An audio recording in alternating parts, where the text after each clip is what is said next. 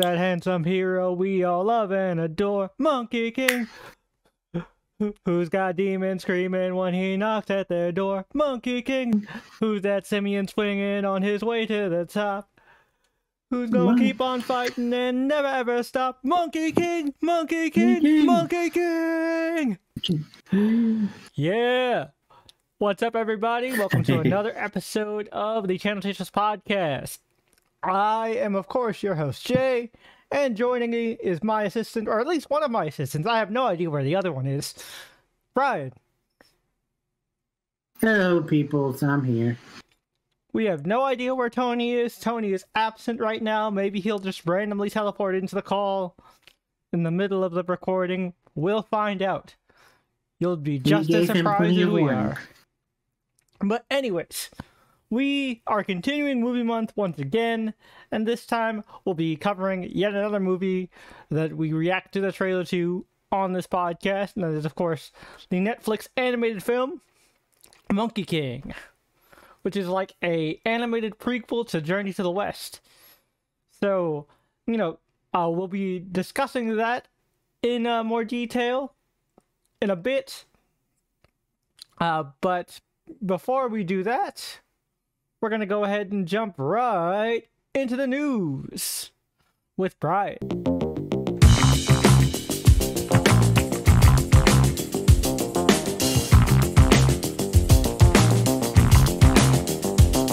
Okay, peoples. Well, really quick there, Jay. Dealer's choice.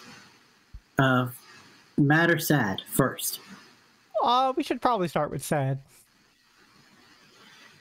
Well, so I hate to say it, but we have another death. Okay. Celebrity death. Who is it now?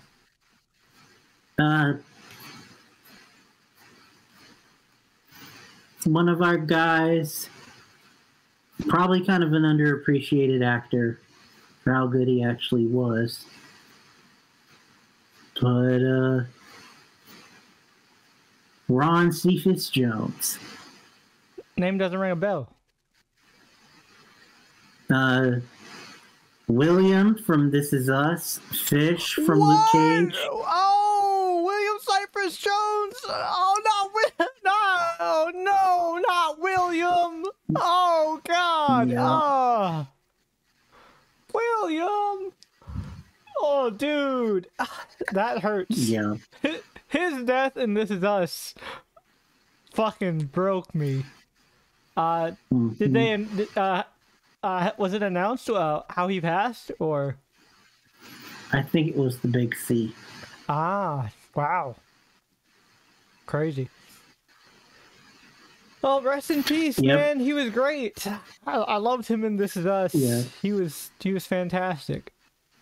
And Fish in Luke Cage. I completely forgot he was in Luke Cage. He was like the best character. Like, I'm not gonna lie to you, Brian. It's been so long since I've seen Luke Cage, I don't even know who Fish is. He was the mentor who played chess.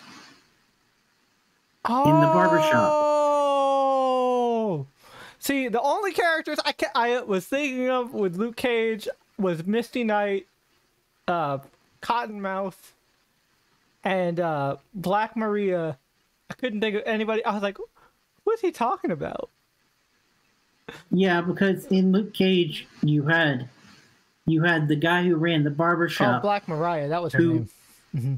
Who would play chess with another guy. And they kind of set up Pop as like the big mentor, but then when Pop died, Fish became the new mentor.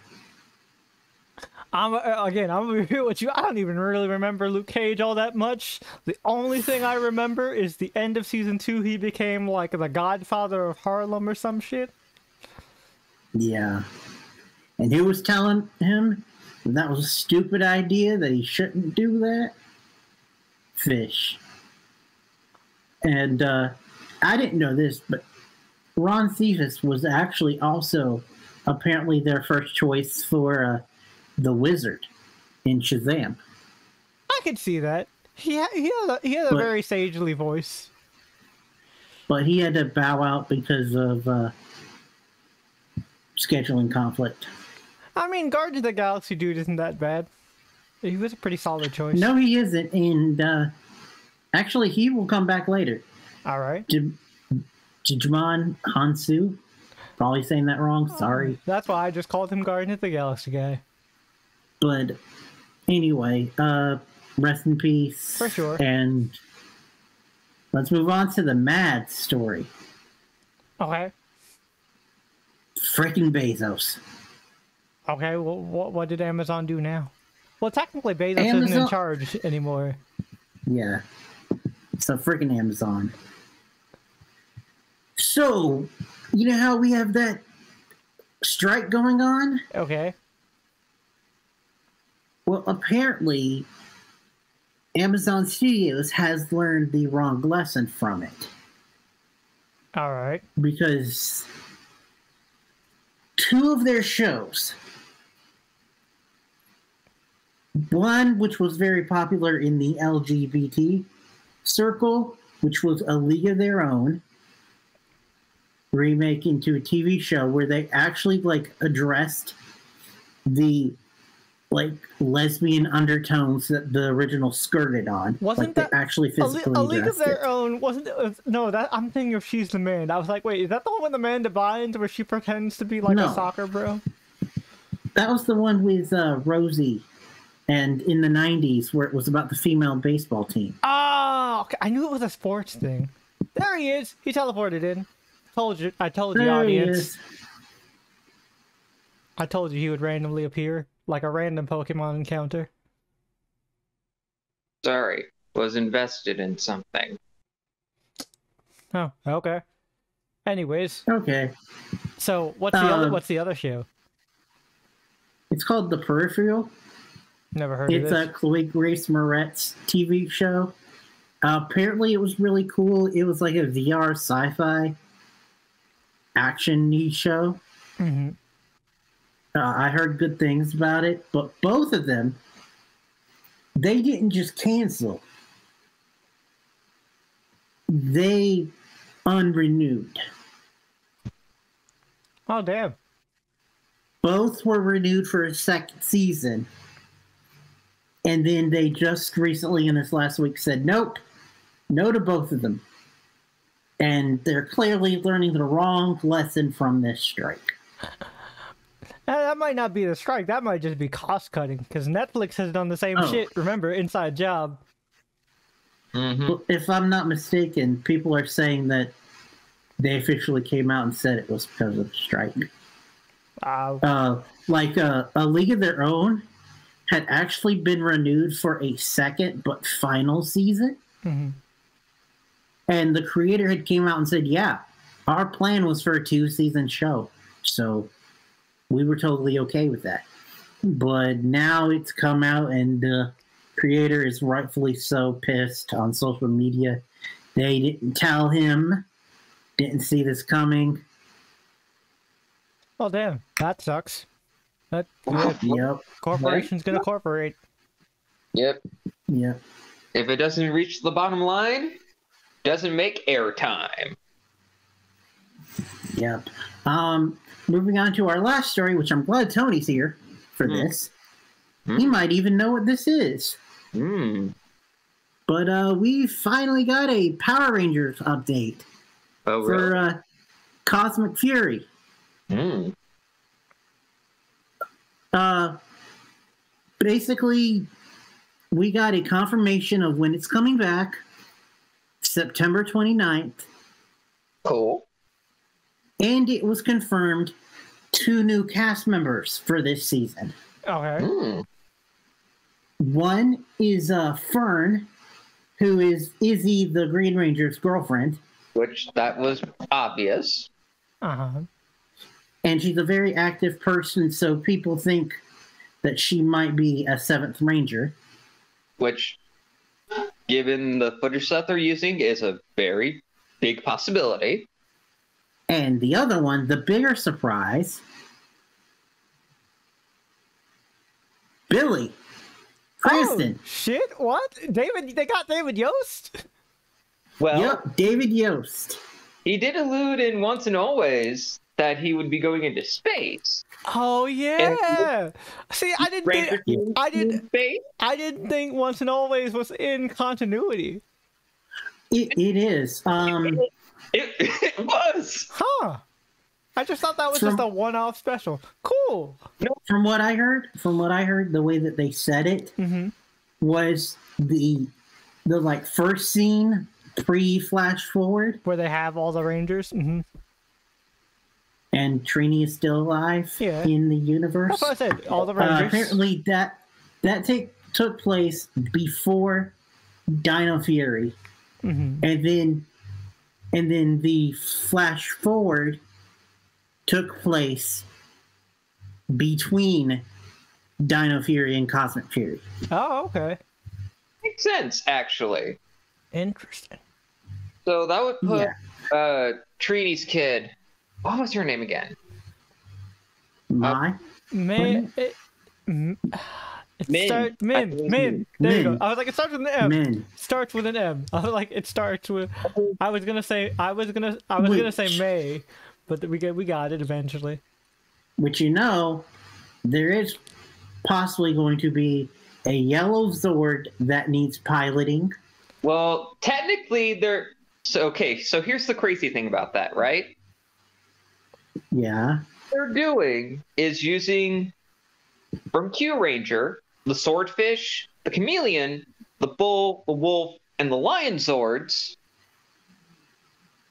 and they're making the Swordfish a shark, and they're going to give that to Ion, the Gold Ranger. Mm-hmm. So technically, they're calling him what, the Zenith Ranger? No, Ion is the Gold Ranger. You're thinking of Zato, sir. Zato, sorry. My bad. I got the two aliens mixed up.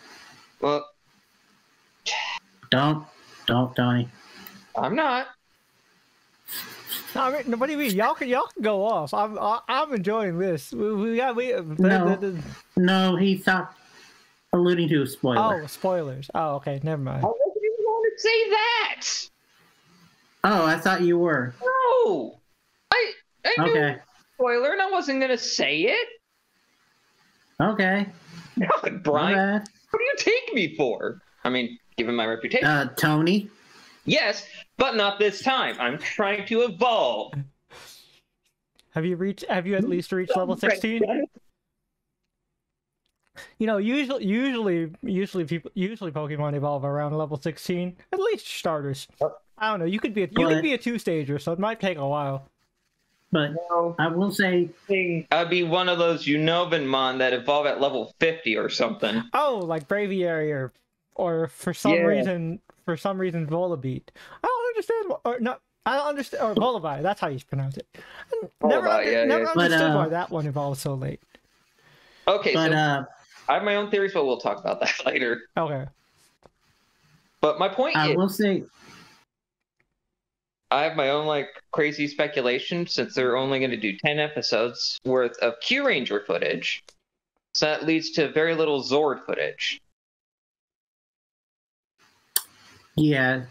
And one interesting thing is when they made this announcement, they released a trailer. Well, not trailer, but the intro. Yeah, I heard about that when they released the opening, but I haven't seen it for myself because I actually want to see it when the show airs. Well, I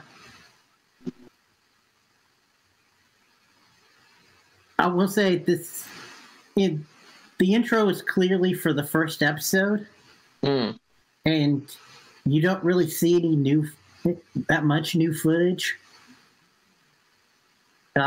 Even for Billy, most of what they use is stock footage from the original or from Once Upon. Okay. And the rumor is that they're going to be doing a new intro for each individual episode. I mean, That would make sense for what they did with Once and Always at the end. Yeah. And also, for guest stars, they can have a guest star in the intro for that episode. Yeah, Which that would could be make cool. sense. And But yeah, but here's my question though, in terms of like a little bit of speculation station here. All right. Could be getting a ranger form himself to maybe help out this new plucky team of rangers. I would No, be. no. I'd be down. I'd be down for an old vet to suit back up. well, here's an interesting thing, which this is kind of maybe a bit of a spoiler, but in the intro, I believe someone like actually slowed it down and caught a still of Billy in Mighty Morphin suited up in the Wolf Zord. Oh, Interesting. so he's in the mighty. So he's in the. He's in his Mighty Morphin suit in the new Zord. That's okay. Now I'm intrigued. I mean, given some like plot leaks and other shenanigans I've heard concerning what might happen in this, it seems a good possibility. Nice. Yep, if you're talking about what I think you're talking about the Blue Ranger, yeah. Mm-hmm. Because I've seen that too. But we don't really talk about speculation here and leaks. Yeah. So, well, that's why I said just a small peek into that. So we could just veer on, No, you know. I get you. And I'm totally with you on that. But that's it for the news. All right. So now that we're done with the news, we'll go ahead and jump right into that time once again. It is screen time. For those of you who are new to the podcast, Screen Time is a segment where we each go through what bits of media we have consumed in between podcast episodes. That could be TV shows, video games, comic books, manga, anime, anything in between. I'll go ahead and start us off because I was pretty light. I've been really diving back into Like a Dragon Ishin, the Yakuza spin-off game that is set in the in-between period between like the Edo period and the Meiji era, where you play as Sakamoto Ryoma / Saito Hajime, and it puts some really interesting alt history twists on things. I've been having a blast. I've been playing it a lot on stream on Twitch, but I'm so interested in the story that I honestly I'm probably just gonna finish it off stream because I'm like, there isn't much left, and all I have left is like side quest stuff. So I might just finish it off stream. But I've been having a blast with it. I've been yeah, it's a game where you get to use a gun, a sword, and a gun, your standard samurai sword, or D's hands. I have not leveled up D's hands that high. I've mostly been using my gun and sword. But it's been fun. It's been a blast. In terms of other stuff, I have been just in the background. I've been watching Superman and Lois, or not Superman and Lois, My Adventures with Superman. We're gonna do a podcast episode on it soon, so not gonna talk about it too deeply. Really enjoying the show though, having a blast with it. I also decided, just because I was curious about it, I checked out like the first 2 episodes of Masked Girl. It's all right. It's another one of those ones that's like a super slow burn. So, like, I don't know if like it would be something that we'd cover. It's definitely interesting, but I'm just gonna continue to watch it on my own time. Other stuff, I got in the mail the other day a anniversary edition graphic novel of the death. Like I think it's like the 25th anniversary edition of the Death of Superman. I got it for free because I subscribed to DC Universe Infinite. It's pretty cool. It has a lot of really nice art, and there's like some really interesting like stuff in the back where like it details kind of the editorial process of the Death of Superman, kind of more of like the stories of like how they came to the decision of, all right, let's kill Superman. I don't know if you guys have heard this story before, but they mentioned it in the like little extra section. Essentially, right? Don't Jerry not Jerry Conway. It was fucking Dan Jurgens. Dan Jurgens, like, you know, every month they'd have like a Superman family meeting where they discuss, all right, what are we going to do with the Superman books, you know, for this set, guys?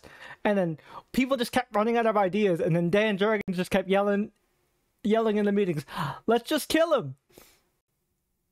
And eventually, like, it got to the point where it's like, all right, genius, what's your, you want to kill him? What's your idea? And Dan Jurgens just whipped his dick on the table and was like, Doomsday. Bam. And the rest is history. But it's really cool.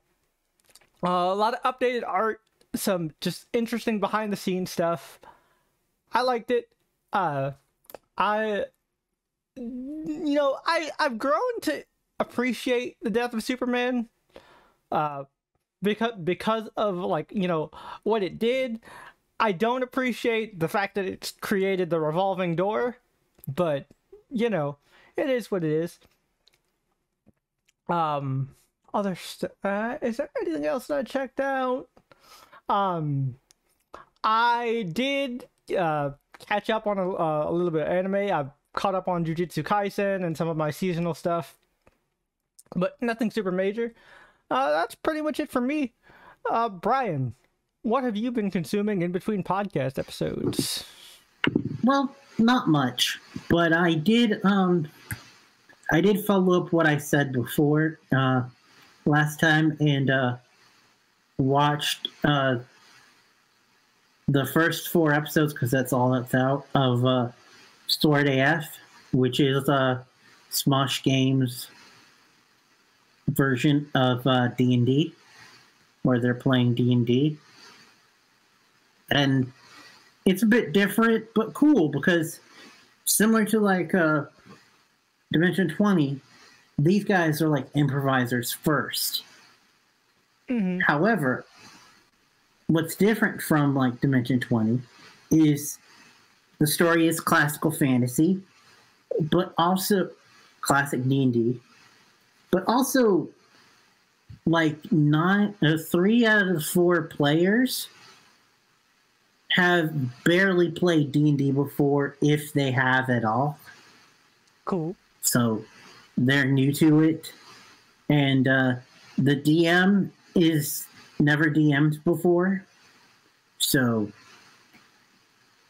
it's very learning as they go. Very, open for new watchers. Oh, nice. And also, at least so far, because this is more of a passion project than like something that they just like corporately put out. Mm-hmm. Like they're having to convince corporate that this is a good thing. So at least for now, any of the combat and all of that is just theater of the mind. Oh, cool. And it's pretty cool. They've got some interesting characters, like a halfling warlock who's the motherly figure of the group, but she's also super horny. All right. So that's really cool. But anyway, I won't go into too much detail with that. I watched all 4 episodes of that.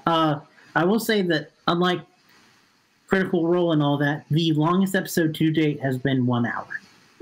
That's not bad. Mm-hmm. Mm-hmm. Then Speaking of Critical Role, I don't usually mention it, but I am normally keeping up with it. And in the last episode, it almost brought me to tears, and it made me laugh the hardest that I've laughed in a while. Nice.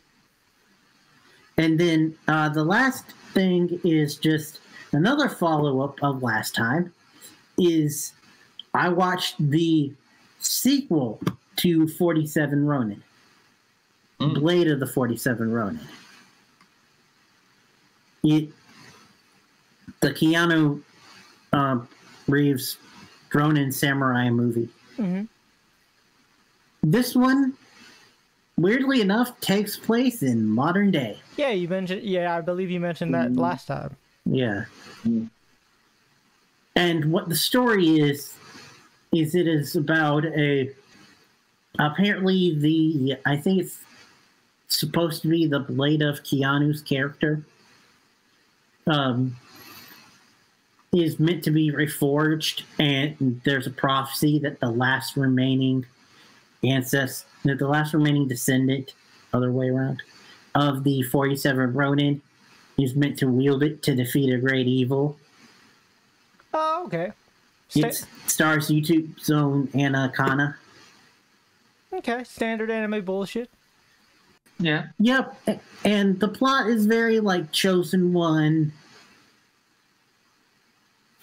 all that.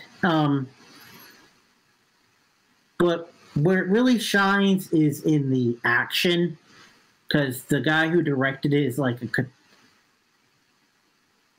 a martial arts specialist and stunt guy, and they brought in some really cool stunt people to do it, to do like stuff like he's not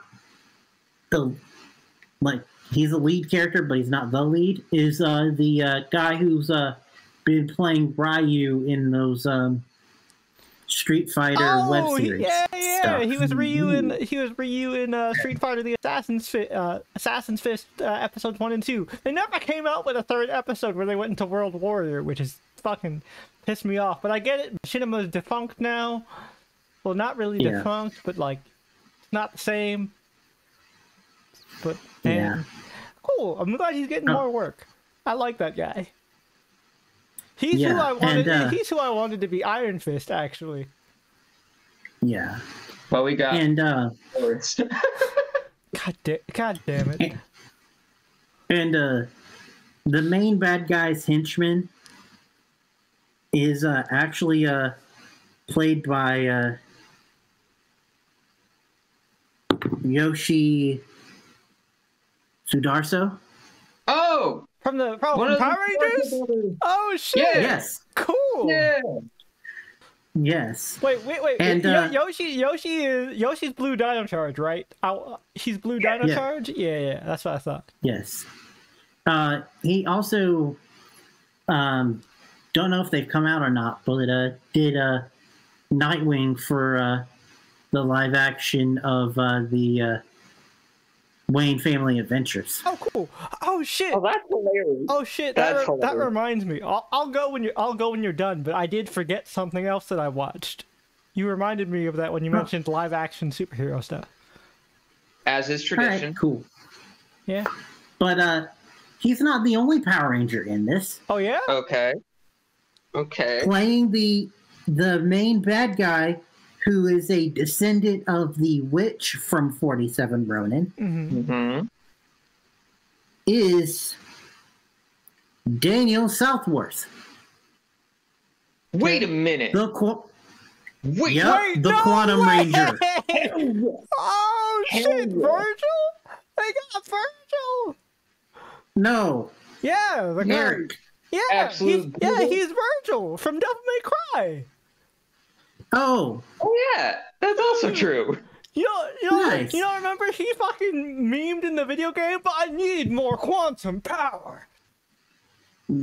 Hell yeah. I did Hilarious. I did not realize that, but yeah. Yeah, Eric the Quantum Ranger voices Virgil in Devil May Cry.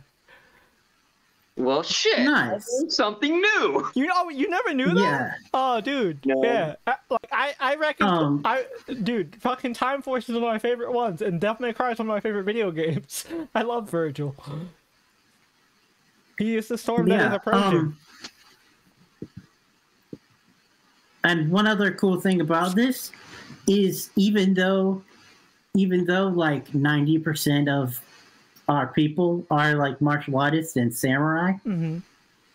they all have different like fighting styles with their sword. Nice. Like the main female fighter, because Anna is like the stranger in the world joining. Mm-hmm. But the main female like fighter, she fights with an offhand blade similar to like Ahsoka. Okay. Okay. And then there's one side character who she fights with two hands on the blade, but she also heavily incorporates the environment around her. Oh, cool. Oh, so like seeing things in the environment to use as an advantage to either for herself or to give her opponent a disadvantage. Okay, cool. I like that. Yeah, like there's one scene where she's fighting in a subway and like pushes the guy against the subway bar to knock him out. Oh, so Jackie Chan type shit. Kind of mixed in with the normal samurai stuff. Mm-hmm. Cool. And then there's one guy who kind of does a little bit of gun kata. Oh, I love gun kata. Man fights gun and fists? Mm-hmm. Cool. Well, gun and sword. Yep. That's my preferred style in Yakuza Ishin, or like a Dragon Ishin. And then there's one guy who does sword fighting like classic ninja style. And then Yoshi actually doesn't even use a blade. The main muscle for the bad guy. Does he use these hands? No, he uses a kanabo. Oh, a tetsubo. So he uses a club. Yeah. Yeah. Cool. So Big beefy club. Yeah, and yeah. A kanabo is what Oni traditionally use in Japanese mythology. And what is the preferred weapon of the Oni in Dead by Daylight? Yep. Who is and samurai garb. Fantastic. Our homeboy Eric Virgil, he doesn't even use a blade. Uh-huh. He uses magic and these hands. Nice. Well, as he should. He's one of those individuals that Now really my question is, does he yell into the camera that I need more power? No. Damn it. Come on. But damn you, Dante. in the end, this movie, the story is very paint by numbers, chosen one type story, where we even have like a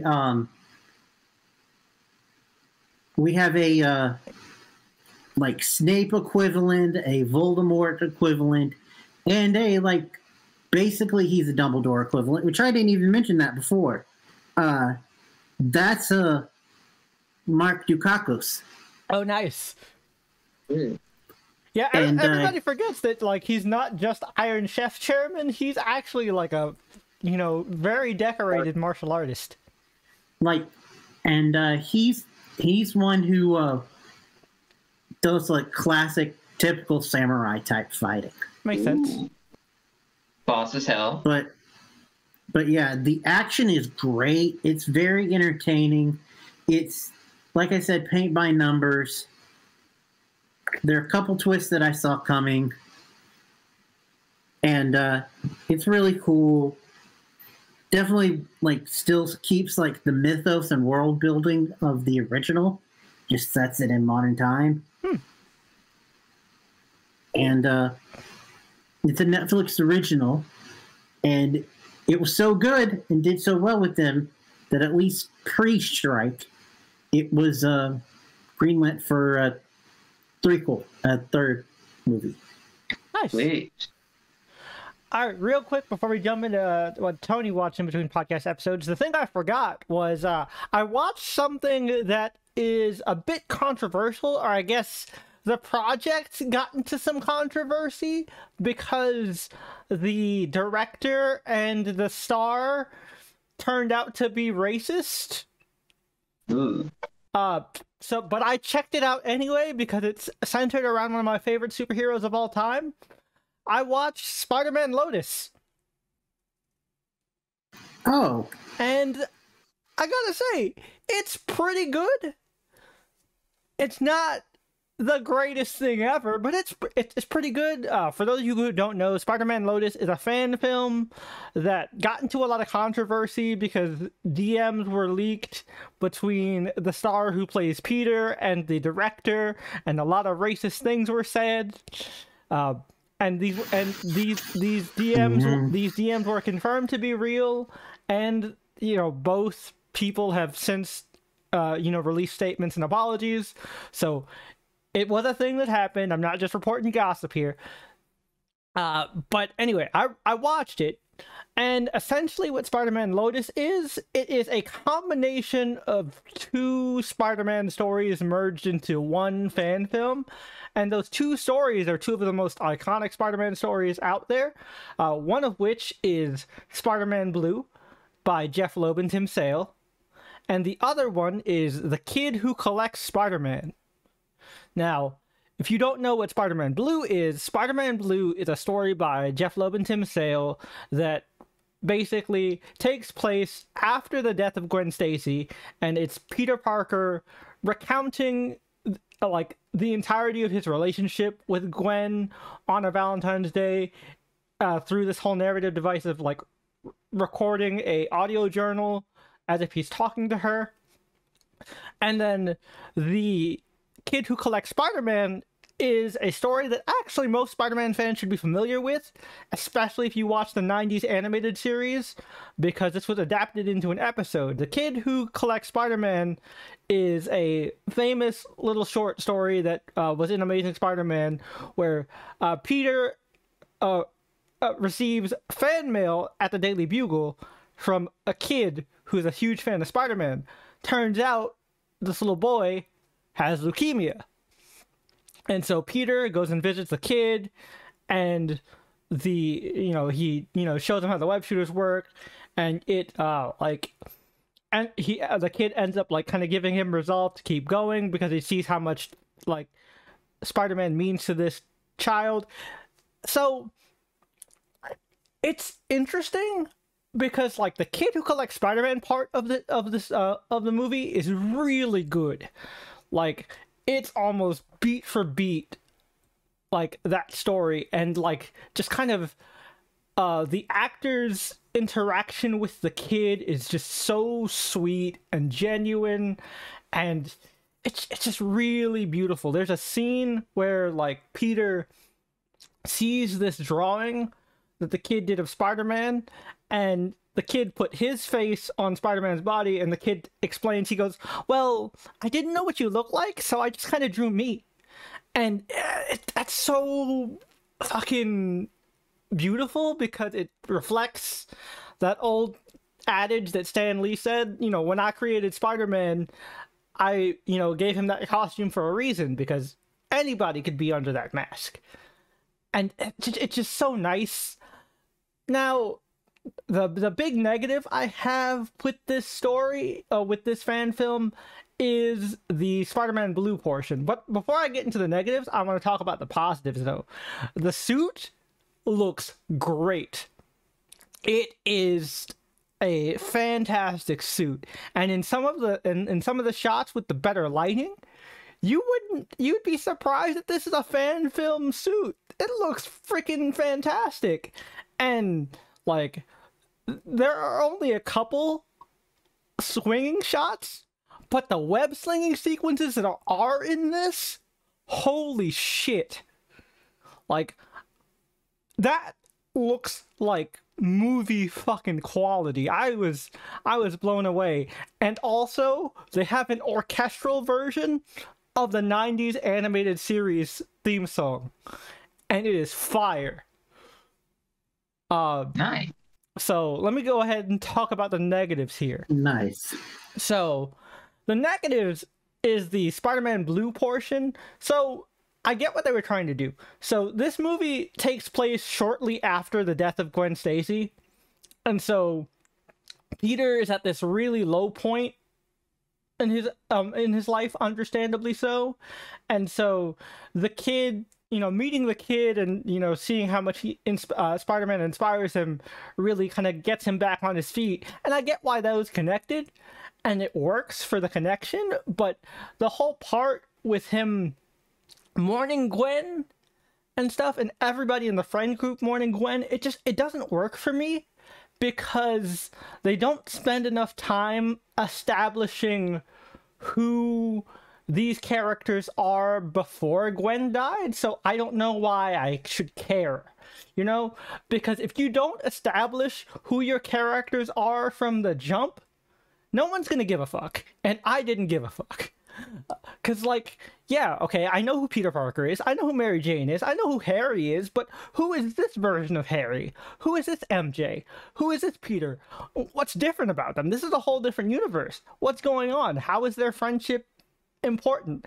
They kept talking about how they shared this, the four of them shared this bond that was unlike any other, and I'm like, alright, you're telling me this, but where the fuck is it? And also, it felt a little weird to me, because Peter was really mean to MJ, and I get it, he's hurting, the death is still fresh. I think it literally just happened maybe a week ago, and they're all mourning. But when MJ tries to comfort Peter, Peter just lashes out at her and says, not everybody can just move on, all right? Look, the part, just because everything's all sunshine and rainbows for Mary Jane, everything's one big party, you never take anything seriously. You could have learned something from Gwen. And it was just like, Jesus Christ, Parker, what the fuck? And and the worst part is when he apologized to MJ, MJ is like, no, I deserved it. I'm like, no, the fuck you didn't. Call him out. What is wrong with you? And I get what they're doing, right? Because in Spider-Man Blue, Peter talks about, he tells Gwen, he goes, the night you died, Mary Jane came to our apartment. And she tried to be there for me, and I was horrible to her. But you know what? She still stuck by me, and eventually she taught me how to love again. Now she's my wife. And there's a beautiful moment at the end of Spider-Man Blue. It's the last page and the last panel, where he puts away the recording, and he's heading upstairs, and you find out MJ's been listening the entire time. And at first he's like, oh shit, because he thinks MJ might be angry at him for recording these love letters to his dead ex-girlfriend. But MJ just smiles, and she says, hey Pete, tell Gwen I miss her too. And I'm just like, oh, it's so beautiful. And if they had captured that, this fan film would have been fantastic. It's still really good, despite the controversy that it has with its stars. That doesn't mean that the people who worked hard on this film should not have their work seen. I still highly recommend checking it out. If you're a Spider-Man fan, you can tell that this has a lot of love put into it. In the sequence with the where it actually shows Gwen's death, it's not as impactful as Amazing Spider-Man 2. But one thing that I will say that it does have over everything else, it has Norman Osborn in a Green Goblin costume that actually is a Green Goblin costume. Now, granted, Nice. the mask mouth doesn't move, so it's a little off-putting when he actually talks. But when he's just gliding around menacingly, that's the Green Goblin right there. It's cool. That is cool. Again, I definitely recommend checking it out. I might show it to the guys after we finish recording this episode. But yeah, Spider-Man Lotus. It's great. All right, Tony. So what have you been consuming in between podcast episodes? Well, a few things, actually. Was able to catch up a few episodes into the first season of Brave and the Bold.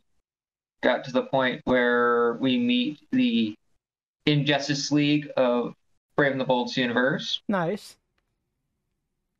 And I've finished the first season of Spawn, and then about to finish the second season of Spawn. I forgot they put Spawn on HBO Max. Yeah. Nice. I love the HBO Spawn series. It's fantastic. Nice. I love it. Then, as of this recording, I'm pretty much all caught up with My Happy Marriage. Nice. And my God, shit's still getting crazy on that show. I bet. And then something that just kind of enraptured me for a short time before jumping in the call was some more Baki nonsense. Ah, that's what you were invested in. I get it. Totally understandable. Because the fight scenes in that shit, crazy. Oh, yeah. I can How's attest to that? that. Wow. Like, the scene I was watching was Pickle was about to really throw hands with Hanayama Oh, in the middle of the street of Tokyo. You're in the middle of the street fight. Yeah, then Baki shows up, sizing up Pickle and shit. And for the folks at home that may remember this, Pickle is a big prehistoric man. Yeah, he's a burly caveman that somehow made it to modern time. Because man fought and devoured parts of a T-Rex. Yep. Built different. They don't make them like Pickle anymore. No, they do not. They do not. And sometimes I think people shouldn't be built like Pickle, because No, they man's shouldn't. crazy. No, they shouldn't. He's a menace. But yeah, that's pretty much what I've been invested in. And also, I've been really invested in some of these new Pokemon shenanigans, which, by the way, DLC for Scarlet and Violet will be coming out on the 13th of September. I did see. So I still haven't watched the trailer, but I have seen some of the new evolutions. I saw the new Noctowl Oh, evolution. no. There's no new Noctowl evolution. Jay. I guess Hoops just posted a Noctowl, Yeah. a fake Noctowl evolution. Yeah. Okay. Yeah. I was because I follow a couple Poketubers on YouTube, and I thought I same one. Mhm. Oh, Mhm. Oh shit! My but bad. but also, as of today, they announced a new Pokemon Oh yeah. for the Teal. Mm-hmm. It's a very short trailer about this new Pokemon. I will say it is a convergent Pokemon. Cool. I will not say which convergent Pokemon though. All right. I'm thinking about getting the DLC. Last time it wasn't really worth it. I'm gonna wait and see what people say and how much content is actually in the DLC before I actually buy it. Well, and that's a fair thing. For me, I purchased the DLC ahead of time, so I'll be getting the Teal Mask on the 13th. Cool. And for me, I still have yet to start Tears of the Kingdom, which I bought. Speaking of that, I'm close to finishing. I just have the big boss fight. Oh, you gotta fight. You gotta fight Ganon. Yep, I have to fight Ganondorf. And from what I've heard, that fight is going to be grueling. Yeah, because there's one trick I yeah. haven't mastered. Yeah, It's that I've heard if you don't have all your abilities, that Ganon fight is a nightmare. Well, I have everything. I've just been doing side quests, but this one side quest that I've been stuck on is this goddamn cuckoo saying, "Oh, if you can reach the top of this stable, you might get something cool." And I'm like, "Bet, give me something cool." Only for it to fucking rain. And I look at this bird, and I'm like, "You bitch ass bird, you motherfucker." And you know what's the worst part about that, Jay? You know what's the worst part? What is that, Tony? I do not have the full frog suit to help me climb while in the rain. Man, Because birds just hate you in every form of media, don't they? Well, chickens specifically, because these cuckoos be telling me, "Oh, you think you mad shit?" It's like, I know I ain't shit, man. Compared to you, you evil little bastards. Alright. Also, dealing with real life stuff, I need entertainment to make me happy, damn it. Understandable. But alright. Understandable. Forbid, if I can't find happiness, what will I do? So, that's it for screen time. That brings us to trailer talk.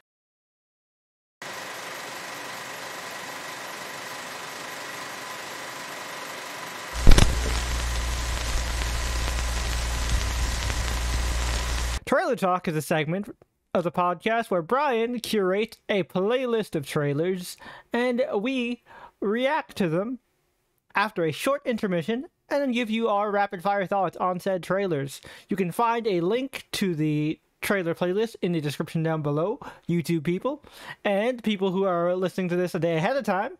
Then tomorrow, go check out the YouTube version. Click that playlist so you can also react to the trailers. But Brian, what trailers will the folks be reacting to tonight? Well, we got a bit of a Netflix sandwich. All right. Because we're continuing the train of doing 3. First up is the Scott Pilgrim anime. There's a trailer for it. I saw that. It's like a quick teaser, right? It's 1 minute. Oh, it's a minute? Yeah. I feel like I saw. Yeah, I feel like I saw that. Because there was a trailer that came out for the new Percy Jackson, but it's only 30 seconds, so I didn't include it. Yeah, I saw. I feel like I saw the Spot Pilgrim one. Mm-hmm. Pretty cool. But then a new show from Hulu coming out called The Other Black Woman. All right. It is based on a hit 2021 novel of the same name, and it is about a woman who works at a publishing company, but she's the only black woman, and then another black woman comes in, played by Josie from Riverdale. Oh, cool. And she thinks that now she's found another black woman, an ally, but things start to go awry, and I'll just say that 2 of the inspirations that the author has said for the novel version were Get Out and the Stepford Wives. Interesting. Oh my. That's a very cool, that's a very intriguing combination. Yeah. Get Out is essentially the Stepford Wives for black people, though. So isn't that's kind of just double dipping? Yeah. But she also said inspired by several other novels, but won't get into that. But anyway, it also has a lot of familiar faces in it, like Dylan McDermott, and not Dylan McDermott. What's your name? Will from Will and Grace. Oh, cool. And then if y'all ever watched Scandal, Millie. Nice! I did watch Scandal. Me and my mom watched Scandal. if you ever watched Weeds, the oldest son from that, Oh, cool. Kevin from The Office. Dang, they got a lot of that guy actors. And the Archer dude from The Boys. Oh shit! Oh, Again, Yeah. it's a lot of And that then- guy actors. Mm-hmm. And then lastly, we are ending with a big one that just came out today of recording. okay. All right. Rebel Moon. Oh, the Oh. Zack Snyder Star Wars. Cool. Yup. Zack Wars. Zack Wars. I like that. I'm gonna call it that from now on. It's simple, but I love it. Yeah, no, it's somebody's gonna make an opening crawl. Zack Wars, episode 1, Rebel Moon. The Rebel Moon. All right, but yeah, that's exciting. Go check out that playlist in the description down below, and we shall return via the magic resonance after this brief word from our non-existent sponsors. You can't see it, folks. I'm doing the inflatable arm 2-man. And we're back. All right, all 3 of these trailers were pretty freaking dope. So let's go ahead and talk about them. So Scott Pilgrim, not too much to say. Looking forward to it. It pretty much like looks like all the cutscenes from the game, and I thought that game was fucking awesome. So definitely looking forward to it. Yeah. I'm excited for it, but I don't know if we could ever cover it because we've seen that story done multiple times now. I mean, yeah, but also it's an animated series, so they can do more shit with it than they could in like live True. action. So We'll have to wait and see. So I still think it's worth covering. And plus they're also getting everybody back from the movie to like reprise their yeah. roles. So that's dope. Yes, it is. Yep. Cool. So the next one, let's talk The about other black girl. Yeah. So the other black girl. Man, you want to talk about some unsettling shit. I was definitely intrigued and freaked out by that trailer. I want to see what the fuck is going on. I want to know. That trailer definitely knew how to crescendo. Oh yeah, How that it for sure. Speaking of crescendos, though, what a way to end it with Zack Wars. Yup. Oh man, it looks badass as fuck. I'm not gonna lie. You can definitely see where all the Star Wars stuff is. Yep. But like that's not a bad thing, cause the Star Wars stuff is cool.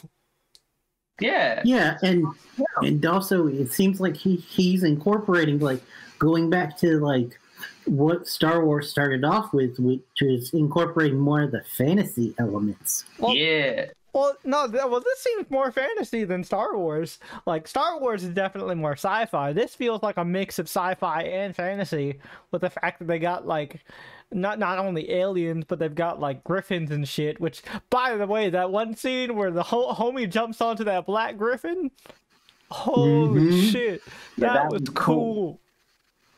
Also, man thought Yeah, it is. griffins were chocobos. Look, I'm still holding to it. For a good chunk of that trailer, I was like, "Oh, that's a chocobo." Look, No. look. Nah, dude. One day, I will see a chocobo brought to life. But from what I've heard from the story, or at least how it starts off, is that it's very going back to one of the Star Wars inspirations, which is Seventh Samurai. Yeah, I mean, duh. Where it's going to be about this woman who's fated to be the chosen one, getting together this group of guys. Yep, group of misfit warriors defend a village. Yeah, standard stuff. Yeah. As long as like the plot doesn't need to be complex, as long as Zack Snyder can execute, it's fine. And if there's one thing I know about Zack Snyder, is that as long as Zack Snyder doesn't overcomplicate his plot, his movies can be awesome. And you know what? Even sometimes when he overcomplicates his plot, it can still turn out awesome. See Sucker Punch. Yeah. Yes. A wild Underrated. movie, but I enjoyed it because it was a weird fever dream. Yeah. I haven't. Look, I mean, look. dude, that scene of... No matter how many times you watch Sucker Punch, you can never truly explain to anyone who hasn't seen Sucker Punch what the fuck happened in Sucker Punch. Mm-hmm. And dude, that scene alone where she's fighting the giants. Yeah, my favorite sequence is that one weird like World War II scene where they're in like the planes and shit. You know what I'm talking about? Yeah. Yeah. Oh, that was fucking awesome. Where we see these schoolgirl soldiers. Yeah. Oh god. I don't know what the fuck. Don't know what the fuck was happening, but it was cool as hell. Mm-hmm. But yeah. But it looks like it's going to be wild, weird, and exciting. Yeah. And it's got a lot of familiar faces, like, you know, as Brian mentioned before, Guardians of the Galaxy guy. I think the main chick is that Sophia Boutella girl that was in Tom Cruise Mummy, and Kingsman. And I think Nick Nolte's in it. Sir Anthony Hopkins was the narrator. Yep. Shit. Also, you didn't see it, but you might have not caught it. But in that final scene, it shows it. Standing behind her is homeboy from Sons of Anarchy and Pacific Rim. Oh, cool. Charlie Hunnam. Mm-hmm. Nice. Good for him. The man that the internet tried so hard to get him to play Oliver Queen. I mean, he looks the part. He really does. Like, if they ever made that, like, canceled Supermax movie, he would have totally been able to pull it off. Oh, yeah. But yeah, Indeed. Those are some awesome trailers. So let's go ahead and jump into the main discussion. First, let's just talk about our kind of initial thoughts, you know, what we thought about the movie, how we liked it, spoiler-free wise. I'll go ahead and start. I thought it was fun. Not really much to say about it. It's basically a prequel to Journey to the West, showing Monkey's origins and how he found the Iron Staff, the Power Pole, or this movie just calls it the Stick. It's fun. It gives the staff its own personality, which is a nice twist. It's a pretty just kind of by the numbers kids movie with good action. I wish there was more. I wish that the villain did a little bit more. Although he did get a good number, which made me just kind of think back to our previous conversation we had a couple episodes back. Disney, I want more. I want villains again, man. I want my over the top big villain numbers. I miss this shit. Yeah. With that villain song, even though it was the gaudiest motherfucking thing on the planet. Listen, I'm gonna be the last real villain song we had from Disney was "Shiny" in Moana. I'm just saying. Shiny. And it's a good song, but I'm just saying that was the last villain song we've had from Disney. And that dude wasn't even like the main villain. Exactly. I think the last time that we've had a Disney villain song where it was the main villain was Mother Gothel. No. Wait. Oh yeah, Tangled was after Princess and the Frog. Yeah. Because Princess and the Frog was the last hand drawn. You're right. Okay. But Mother knows best. I fucking love Tangled. Oh yeah. But yeah. So yeah, really, nothing much to say. Monkey's monkey. What more can you really put? He has his own theme song. Still not as good as Puss in Boots' theme song. Just saying. Oh yeah, indeed. Like, who is your favorite fearless hero slaps way harder than the Monkey King's theme song. Mm-hmm. Like, Mm-hmm. but yeah, Lynn was okay. She was just kind of there. I get the reason, but also it felt weird to me that she was there because it was like, wait. Monkey is learning this lesson before Journey to the West? So what's the point of Journey to the West?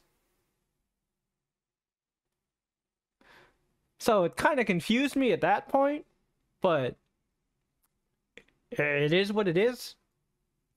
Overall, pretty solid. Nothing to complain about, but Yeah. nothing to really praise to high heaven, pun intended. Well, one of the biggest things that I liked about this, because I'll just incorporate into what you're saying, because I mostly agree, is Jimmy Yang as the Monkey King. Oh yeah, great performance. Yeah. For sure. And I will say one thing that was kind of a little weird, but I get where they were going from, is Benbow and Babu definitely were very much Pain and Panic vibes. That's what I was thinking. Yeah. It's like they're basically just Pain and Panic from Hercules. Yes. Although I did enjoy their little fucking peach tree sequence. That was hilarious.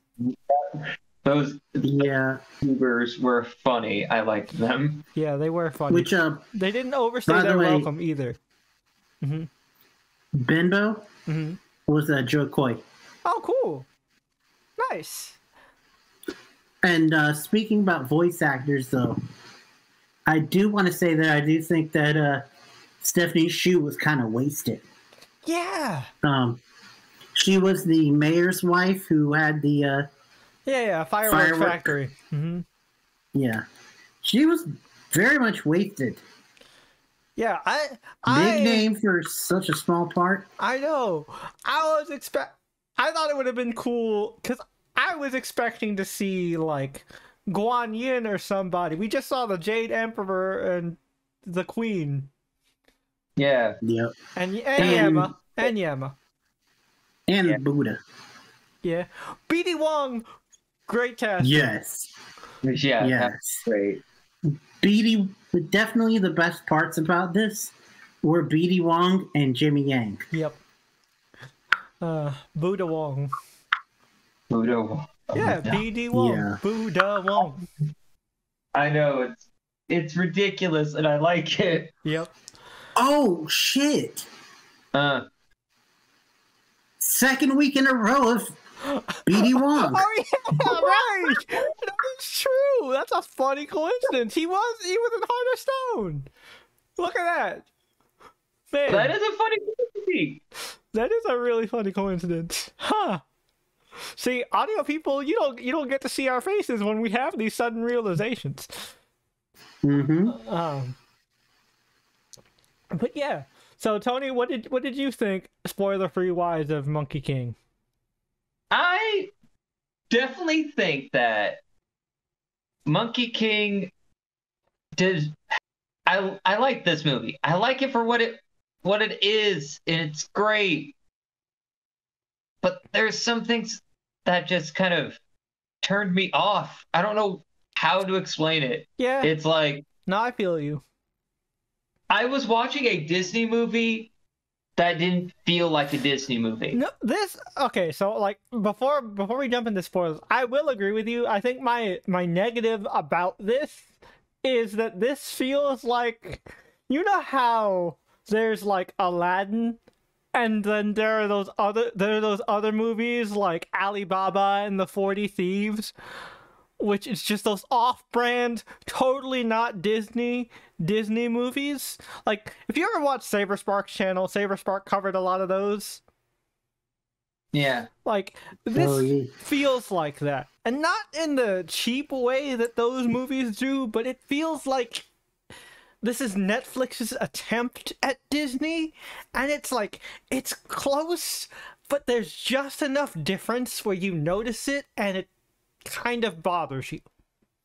Which the interesting thing is this director also directed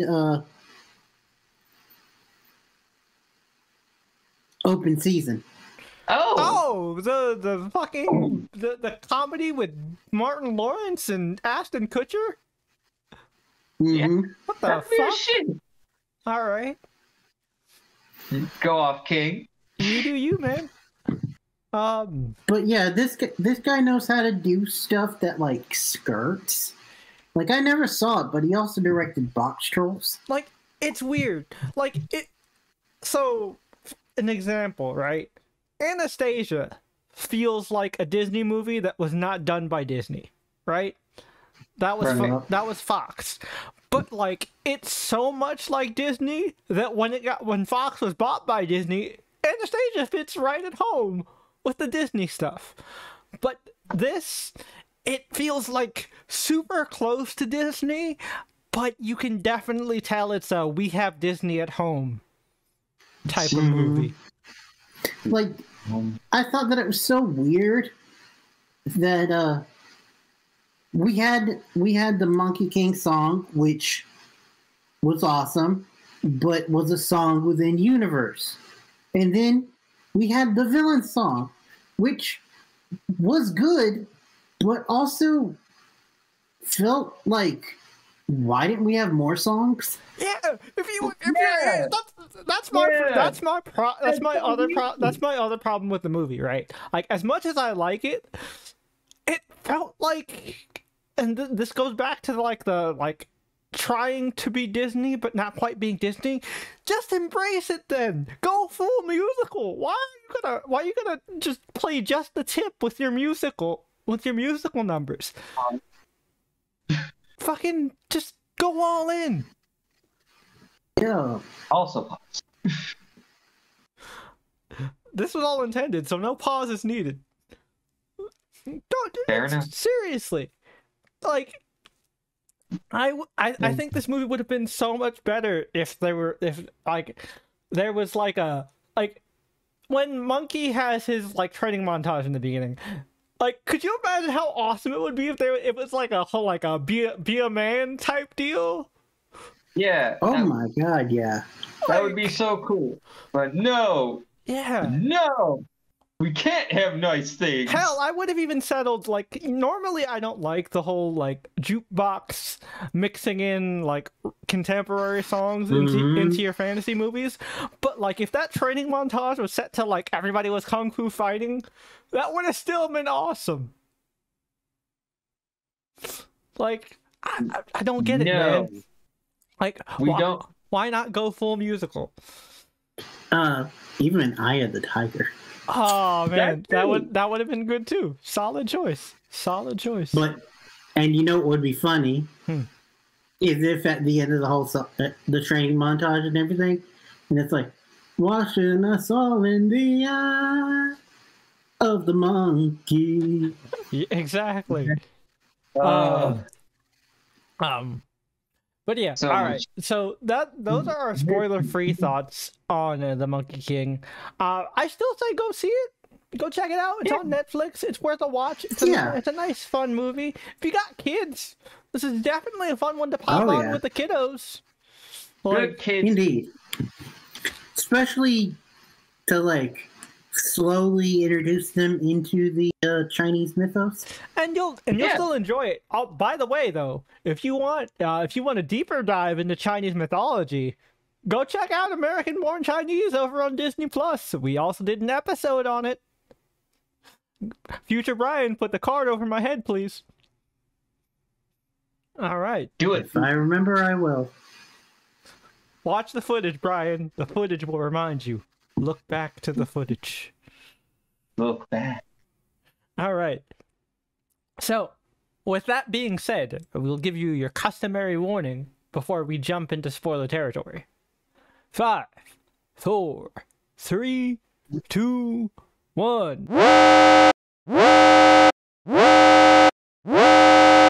All right.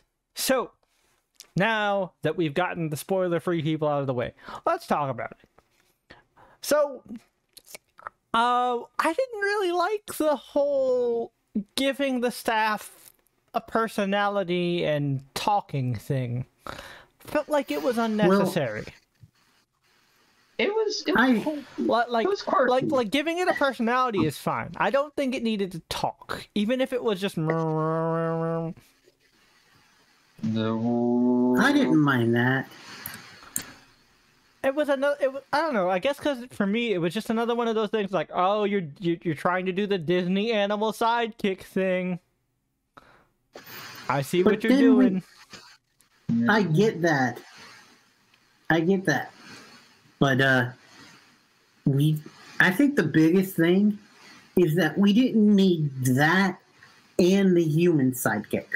Yeah. If we had just had one and not both. Also, like I mentioned before, Lynn is a fun character, but I don't understand why we teach Monkey this lesson before Journey to the West, when Monkey learns this lesson in Journey to the West. What's the point? You get where I'm coming from, right, Very Tony? stereotypical. Yeah. Cause you know Journey to the West. This is the same lesson he learns. Don't be an arrogant dick. Look out for people. Help your friends. If he learned this lesson, then his fucking quest with Stanzo and Pigsy and them should be a breeze. Yeah. What the fuck? I don't get it. I don't understand. Also, her story was very, very, very cliche. Yeah. Yeah. And so also, was I the only one? Like, this felt super rushed. Yes. Yeah. That's what it was to me. What the fuck? Cause like everything was happening at like a breakneck speed. Like, you know, we get adorable baby monkey, which by the way, I want a plushie of baby monkey. Baby monkey is the cutest thing I've ever seen. Now. Like, get on that Netflix. I'm still waiting on dog. I'm still waiting on baby dog, but also baby monkey. Give the people what they want, damn it. Shut up and take my money, Netflix. I'll buy it. Do it. Like, you won't, right now. cowards. Cowards. But seriously though, it felt super rushed. Like one second, we got an adorable baby monkey being exiled and ostracized by the other monkeys and that fucking bitch ass old man monkey. Old man monkey. You are a pebble. Because he's fucking stupid booty shorts. Yep. Nobody likes you, old man monkey. And then, then we get like, one fight with that like tiger leopard demon, and then like just a really rapid fire montage of the other 100 demons that he fights to get Heaven's attention, which. I will say that animation was great, but it like came out of nowhere and also made the lackluster animation of the rest of the movie even more prevalent. Yeah. Oof. Cause in my opinion, right? Like, if you're gonna do a Journey to the West prequel, Monkey fighting 100 demons could be its own movie.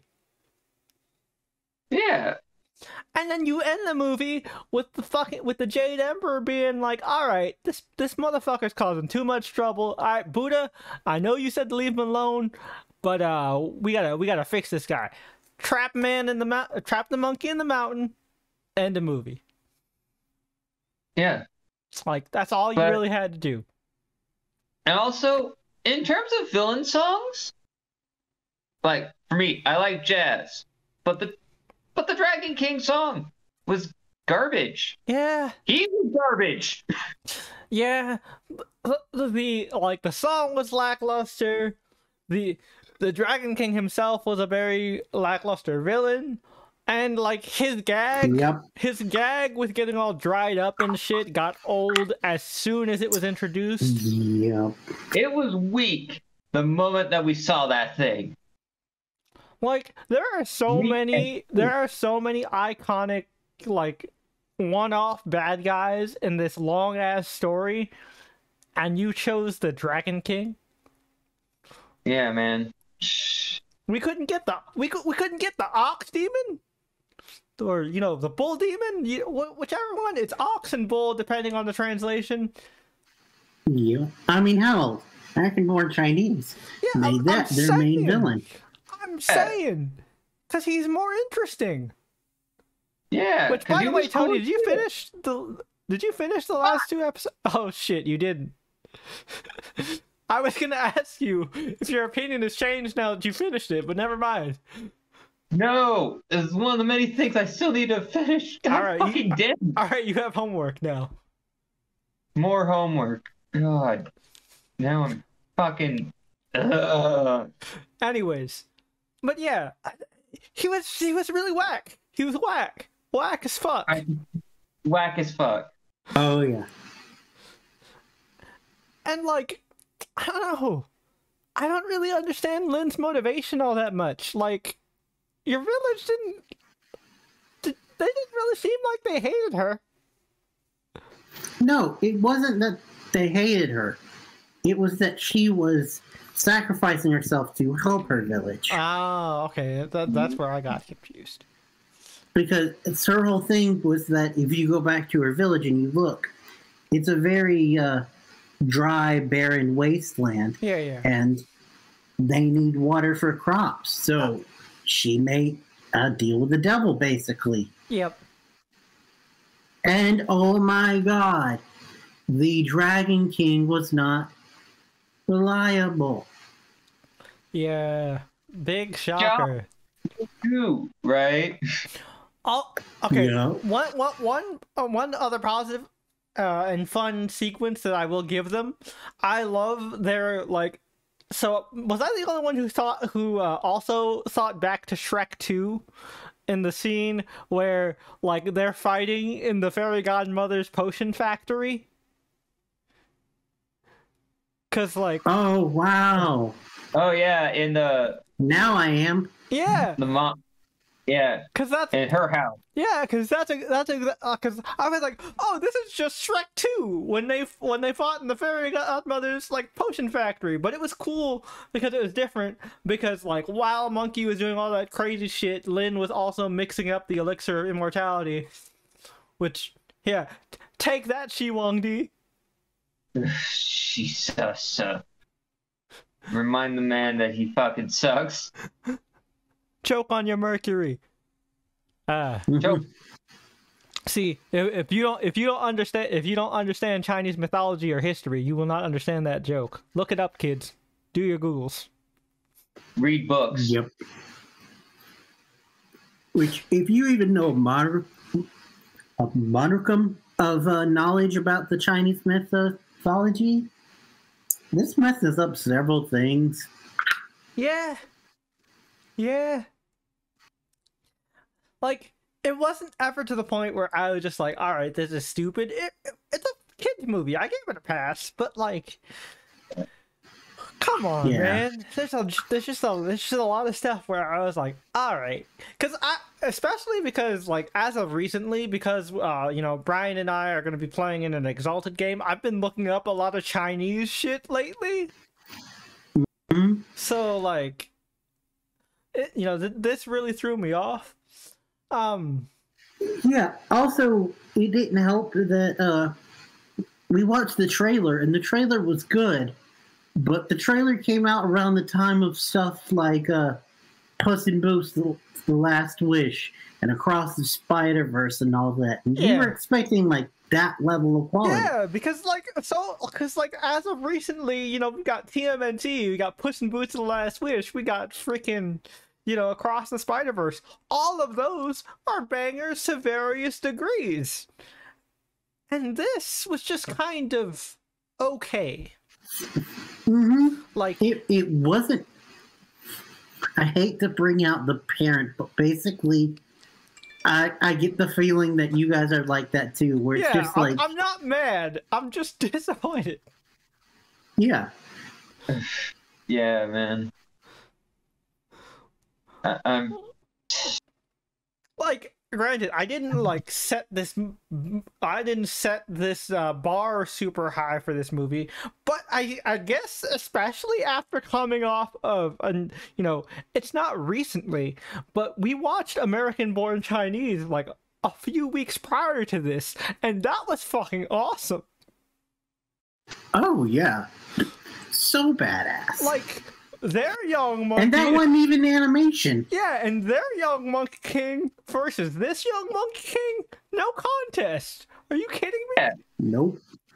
70s Wukong is the shit. yeah. Man's a little Also, they never even gave him a name. That bothered me. Monkey King. Lame as fuck, man. Or monkey for short. Yeah, but Monkey has a name. Called a monkey. Yeah. Which is lame, but still. Like, it's appropriate because, they call him Monkey in the story, but Monkey has a name. It's Sun Wukong. Come on, man. Come on, man. Also, I also don't like that they nerfed Monkey because they kind of allude to it when he accidentally eats that thing in Homegirl's elixir workshop wizard place. But Monkey can't shapeshift. Monkey's supposed to be able to shapeshift into stuff. Cause one of his signature things throughout Journey to the West is that he trolls people by turning into them and being like, "No, you. Oh yeah? You think you're cool? I can be you, but better." Yeah.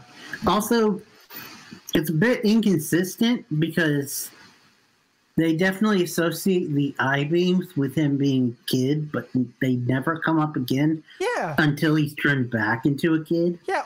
Where did the eye lasers come from? Is he Superman? And where did they go? Is that his real name? Is he not? Is he not Sun Wukong? Is he actually Beppo the Super Monkey? Oh no! Plot twist. This movie was just about Beppo. Oh shit! We cracked the code. We did it. We did it. We figured it out. This was the secret origin of Beppo the Super Monkey. That's why this didn't make sense to Journey to the West. Man's landed in ancient China to whip ass, but instead... Man, those fucking Kryptonian wormholes are a motherfucker. Right? Jesus. Indeed. But anyways, so let's just go ahead and go down the line. Final thoughts and ratings. Clearly, there isn't really much left to say about the movie. We enjoyed it. But, Yeah. But it has its issues. Let's just say. Yeah. So we'll start with you, Brian. like we said, I enjoyed it overall. But yeah, we said there are issues. The clone fight was cool. I like that one. Mm-hmm. And some of the action scenes were done well, but not all of them. And like I said, the best parts, though, were Jimmy Yang and BD Wong. Yep. And I did enjoy it, but I think overall, I'm probably going to have to give it my lowest, I think my lowest Challenge Chasers rating of all time. Oh, yeah? I think in the end, It doesn't even matter? I'm going to go with 6.5. Whoa, you went low. Oh, tradition continues. I'll go next. Oh. I'll go next. I gave it a 7. I gave it a 7. Pretty much for the same reasons. I feel like if they didn't pussyfoot around and just went full musical with it, I would have enjoyed it more. But like Yes. they had this like I said, they were just playing. They kept playing just the tip.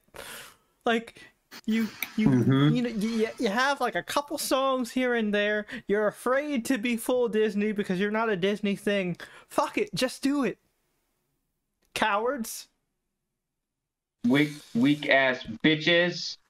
Also, like the recycled animation was very clear in certain parts. Mhm. I get it. You got a budget, but like, do a better job at hiding your cut corners, fam. Yeah, man. Yeah, I mean, also you've got to think about it. You got to think about this, which I didn't even realize. You know what? Also, is a Netflix animated movie that just recently came out. Yeah, Nimona, exactly. Oh, Yup. Bro, and that's the reason why I say this movie has no fucking excuse, because we like Nimona was a lost episode, mind you, so you guys didn't get to hear us fucking like gush about this movie. But Nimona is awesome, and Nimona has a very simple lesson, very similar to this, but it's handled so well. And it even has like a really dark, nuanced twist that's just so awesome. And you compare it to this basic cookie cutter kiddie lesson, and it's just like, yeah, meh. Because if I'm being honest with you, I think Nimona is probably going to be in my like top 5 of the year. Oh yeah, same. definitely. But this one, Like, definitely front runner for the worst that wasn't bad. it's pretty.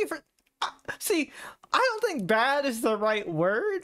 I think the best way to describe this movie is forgettable. Like, Oh yeah, indeed. I guarantee That's you, part of the I'm not reason gonna why remember I, shit about this movie like come next week.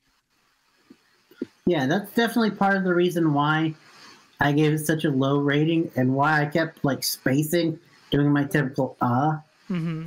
It's because I was trying to remember it. Exactly. All right, so Tony, what do you give this movie? 6. Oh wow, we're going. So we got 6.5, 6, and 7. All right, interesting. Villain was weak as shit. I felt nothing. Damn, this movie hurt Tony. Man, it really did. You could just tell him. It's look. I get trying to feel like a Disney movie. That's fine. That's grand. That's dandy.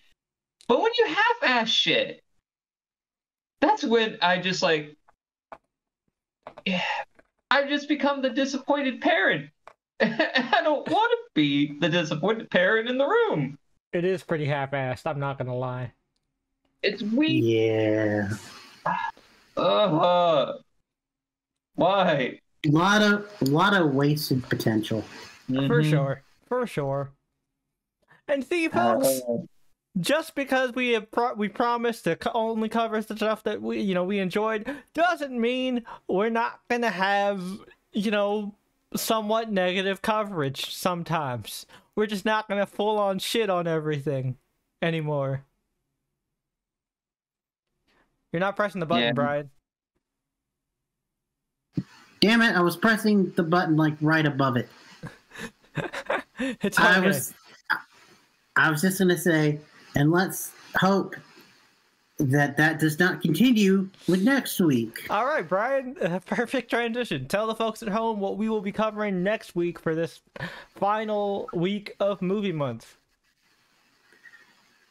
We will be ending it by breaking our streak. Because for the longest time, we've been doing stuff that we saw trailers for, and this one we are not. Mm-hmm. We are covering the already released movie on Netflix, Zom 100, the live-action movie. Yep. I haven't seen the anime yet, just because I didn't want overlap. Like, I know the anime is out, but I have avoided it so that I don't, like, spoil myself. Well, it's weird because it's not the anime is out. The anime is like 5 episodes in. Yeah, that's what I'm saying. Or I guess I mean the reverse. Because watching the movie, it might just spoil the anime. So Yeah. We'll see how it goes. We'll see how it goes. I'm excited for it though. Also, if I'm not mistaken, I believe at least for this new incarnation, this is our first time covering something Japanese. Yeah. Yeah. No. Wait, no, that was a lost episode, but we did cover Alice in Borderlands. That was Japanese. Mm-hmm. But it was a lost episode, so yeah, this is our first time, And hopefully, that'll actually appear to the people.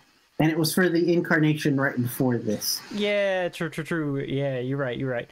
But yeah, Zom 100, we get to do zombie stuff, a full 2 months before we get into spooky mode.